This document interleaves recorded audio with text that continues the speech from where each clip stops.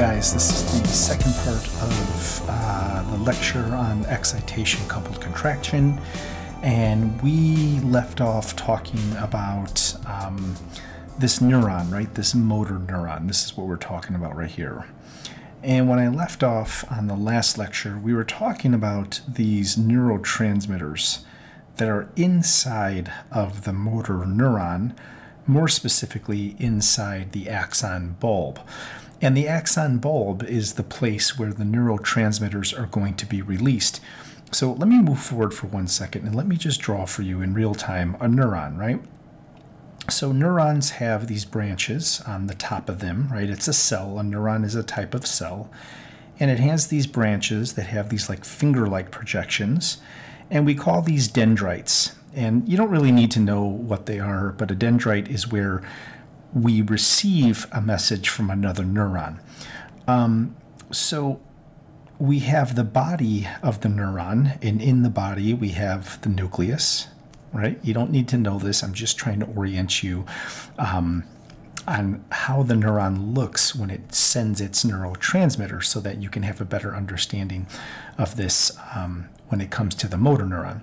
So a neuron has a long axon like this. It's one of the few cells that have an axon. And I'll just write axon here for you,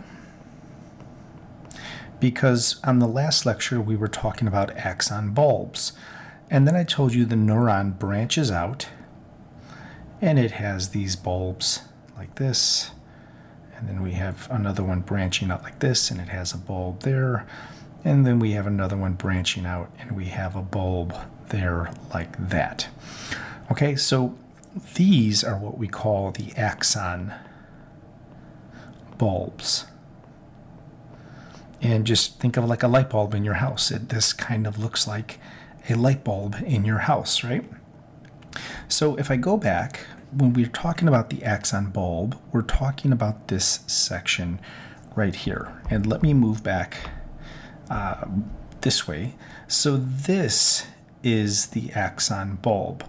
And it's showing you that inside we have these neurotransmitters. So if I go back to the picture that I just drew and I say, okay, let's zoom in on this one right here. And I'm going to draw it like this.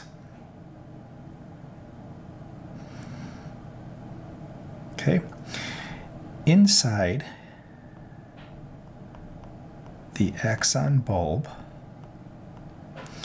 we have all these different neurotransmitters. And let me just get a different color. But most importantly, inside the axon bulb, we have these vesicles. And I told you on the last lecture, these oops, sorry about that. My left hand keeps hitting the slides. These vesicles have inside of them something called acetylcholine, or a neurotransmitter. You should probably know both of the words though, because I might try to use those on the exam and just say that inside of these vesicles are all of these neurotransmitters. And what are these things? They're essentially just a chemical, right? So when we talk about biochemistry, we're talking about these chemicals in the body that make biological processes happen, such as a muscle contraction.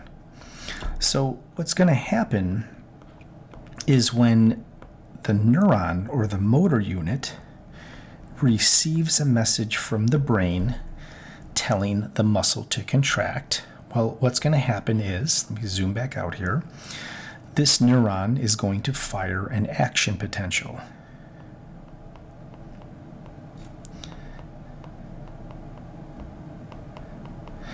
And it's going to depolarize. Now that's just a really fancy word for sending a shock wave, follow my pen, sending a shock wave, an electrical shock wave, all the way down the axon. And then that shock wave is going to travel all the way to the bulbs, and all the way over here to the bulbs, and all the way over here, and all the way over here. And once that once that shock wave, oh my goodness, once that shock wave makes its way down to these axon bulbs, well then all of those chemical messengers that are inside of the vesicles, they're going to be released. So what happens then is that acetylcholine is going to be released from the neuron. And this is where the neuron is going to communicate with the skeletal muscle. So if we zoom in back over here, follow my pen, and that message from the brain is coming down in like an electrical shock wave, well, that's going to trigger these neurotransmitters to be released. So what will happen then is those neurotransmitters, they will leave the vesicles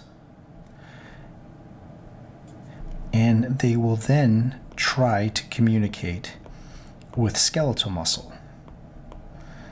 And again, remember what I said, this is where that message turns from electrical to mechanical.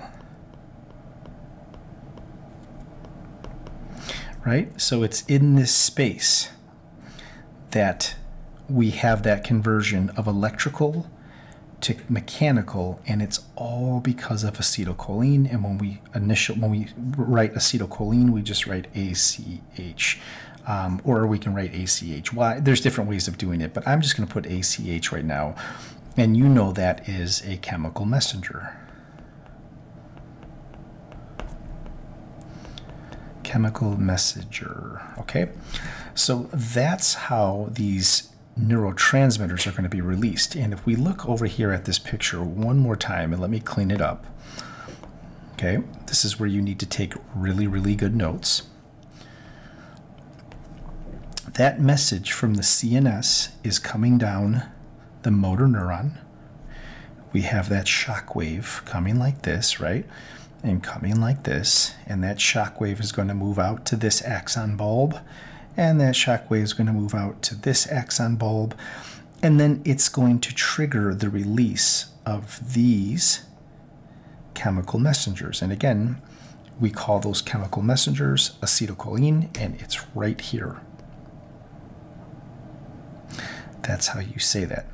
So what is going to happen now? Well, you can see that, let me highlight it. You can see that those chemical messengers have been released here. You see those green little dots?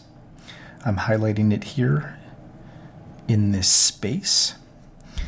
Well, those chemical messengers are going to be released into that space, and then waiting on the other side are going to be receptors that receive that message. So if you look here, sorry about that, my thing's acting up.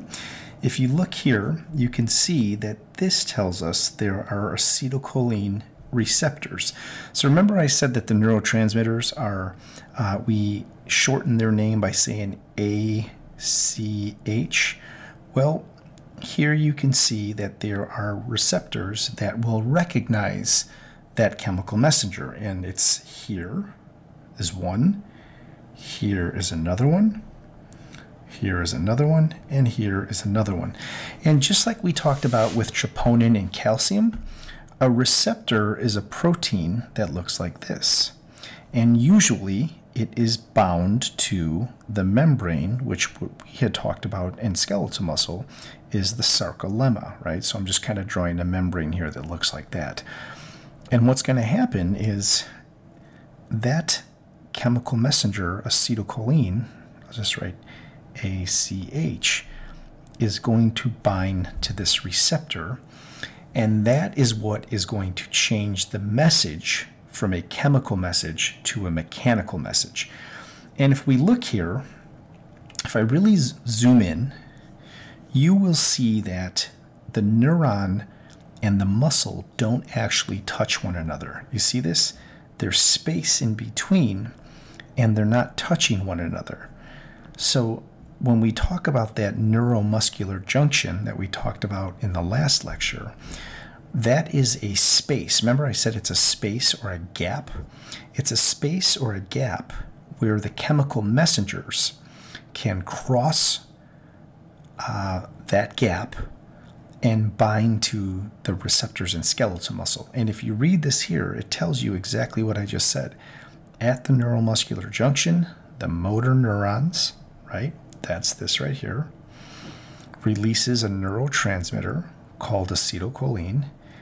Here's the acetylcholine. It's going to release it across this gap. And that acetylcholine is going to bind to a receptor on the muscle fiber, causing depolarization. What does that mean? That just means more shock waves are going to happen. So if I erase all this, and don't fret, I know it's complicated. I'm going to have videos for you. I'm going to have lots of support for you. You're not going to have to worry about it too much. What's going to happen is once that acetylcholine crosses this gap here, let me zoom in. Oops, not going to let me. It's being very difficult tonight.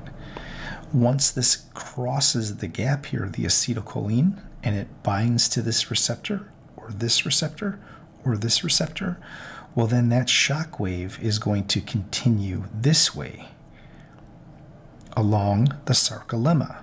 And then that shock wave is going to go down into the T-tubules.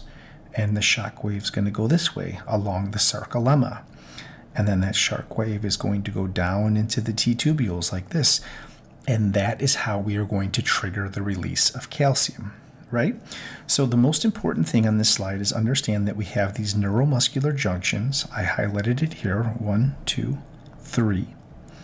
Okay, if we zoom in on the neuromuscular junction, we can see that inside the neuron, here is the motor neuron.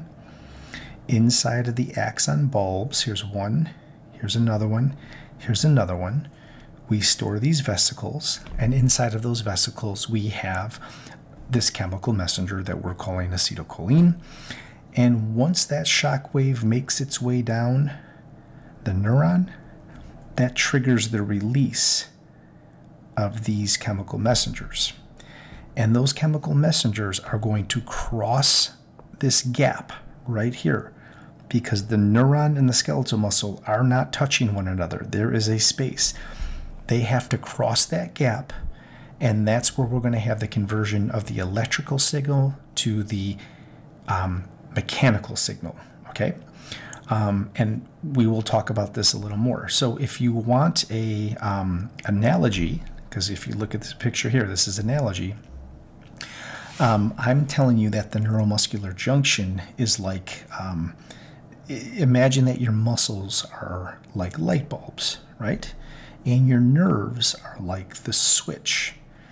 And when the neuromuscular junction is where the light switch connects to the light bulb, right? So in this analogy, I'm saying if we want to turn on the muscle, we want to turn that muscle on, we have to first activate those chemical messengers.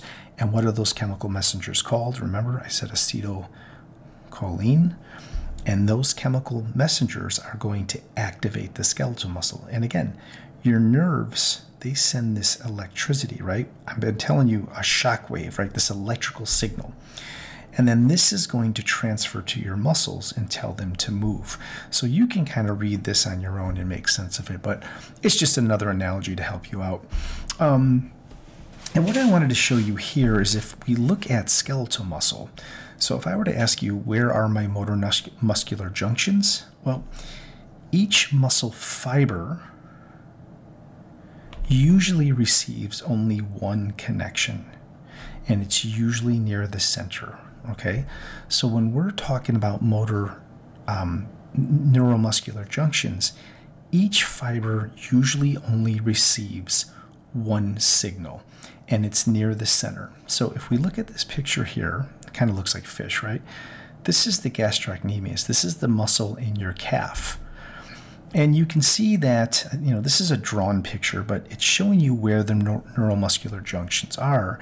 And if you look at that muscle, it looks like the neuromuscular junctions are in the center of these fibers. You see that?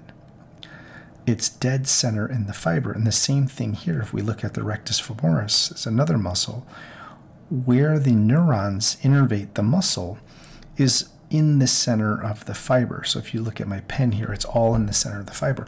And I said usually each fiber receives only one connection. And I think a picture that really shows this well is this one here. So if we look at this picture, we have a motor neuron coming out of the peripheral nervous system, and we looked at this picture in great lengths earlier, and you can see we have 1, 2, 3, 4. We have 4 muscle fibers. And if you look at this picture, each one of these fibers only receives one neuromuscular junction. So for example, this fiber, we only have 1. We move down to the second one, we only have 1. Move down to the third one, we only have 1. Move down to the fourth one, we only have 1. So every fiber just receives one signal from a single neuron, and that's what that's showing us here.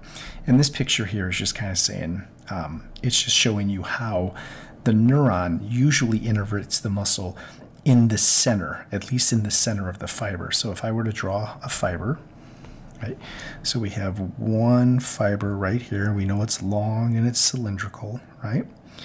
Here we go. Here we go.